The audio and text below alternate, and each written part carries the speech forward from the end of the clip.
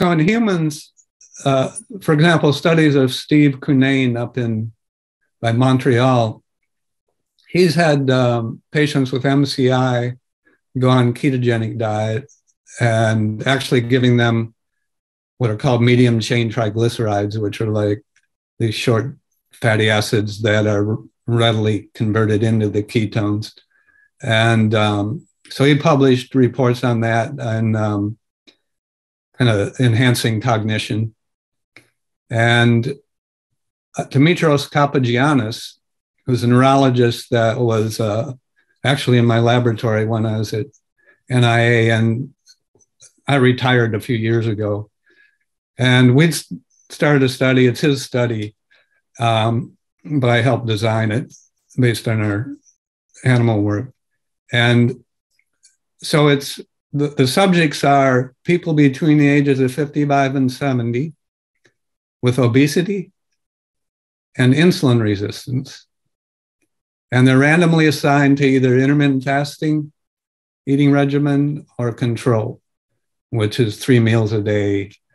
And all the people in the study got it, like advice for healthy diet.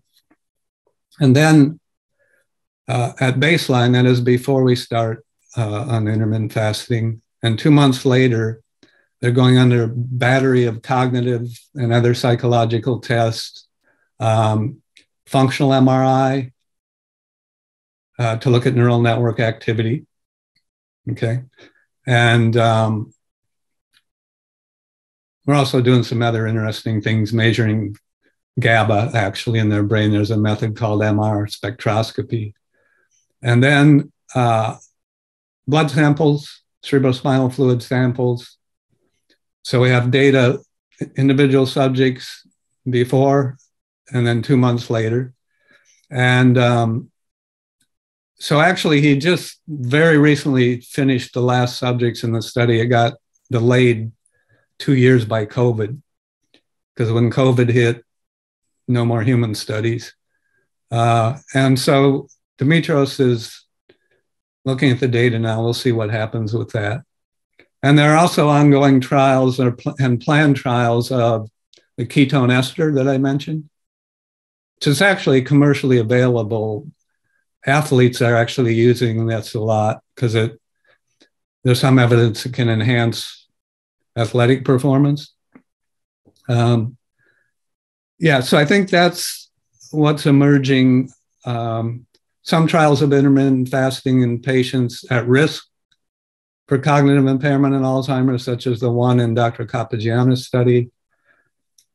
Patients with MCI and early AD is kind of the target groups as far as clinical trials. And then the other aspect of this is just like how to incorporate these kind of lifestyle things into clinical practice and kind of get the word out that, I mean, people know that overeating and being sedentary is not good, but, you know, maybe if they know that that's not good for their brain and it may increase their chances of developing Alzheimer's, you know, there may be some people that had a relative that had Alzheimer's and they say, oh, I don't want to end up like that.